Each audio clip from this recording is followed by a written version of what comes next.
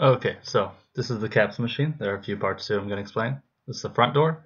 As you can see, there's these two knobs that swing around and screw in to lock it in. There's two plates here. One's white, one's black. Black goes on the bottom, white goes on the top. And it's kind of hard to see there, but there's two notches on each of those, and that determines the size of the holes in each plate.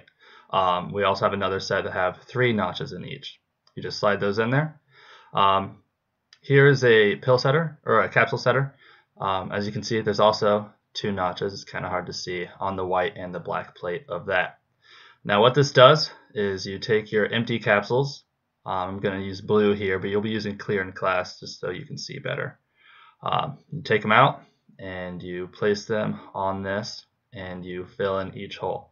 Now what this does is it places each capsule into each hole of this next plate I'm going to show you, and it actually rotates the capsules in the correct orientation so that the correct side is on top and the other side is on the bottom. This is important because one side is bigger than the other and holds more powder for the capsule. So you set your capsule machine, you lock it in kind of loosely, and this is the top plate I was just telling you about. As you can see, there's two notches. The capsule machine does 100 at a time, but the thing that has the capsules in it now, the capsule setter, only holds 50 at a time. So you have to set it in there and push it either to the right or to the left.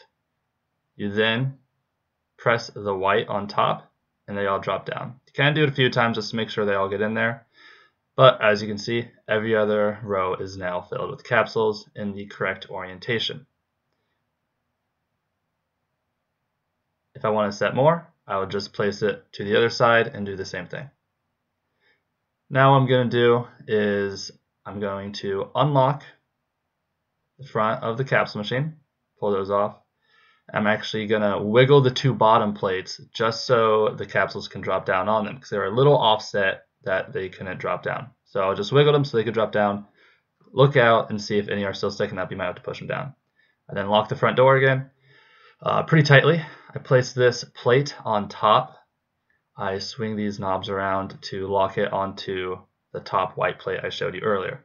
I then use these blue metal pieces to lift up that top piece I just put on. And as you can see, there's some few that didn't get pulled up all the way or that got left behind. So all you gotta do is pick them up and put them in the holes that they belong into. There's still some that might have gotten pulled out a little bit. Again, you'll just have to push those down when we release the front door. So as you can see, that's perfectly done there. We release this front door by turning the knobs, and when it drops down we wiggle the plate a little bit and we'll have to push down any that are still sticking up. Make sure it's pretty smooth and flat. Again, this will have all the capsules in it and not half full. This is a bumper that you can put on. You put it on and then you would fill the drug and your cutting powder in it, spread it all over, pack it in.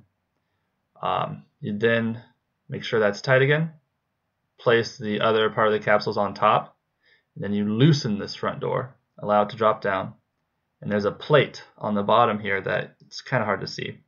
But that plate will push up on the bottom side of the capsules and will force them together, which the other half of the capsules that are on the plate we removed earlier. So I push up, kind of use a little bit of force, not too much, don't want to crush anything, and you pull it off. And as you can see, all the capsules are now back together. They're sealed and they're locked, and once we pull them out of there, we'll be able to dispense them to patients. That's all.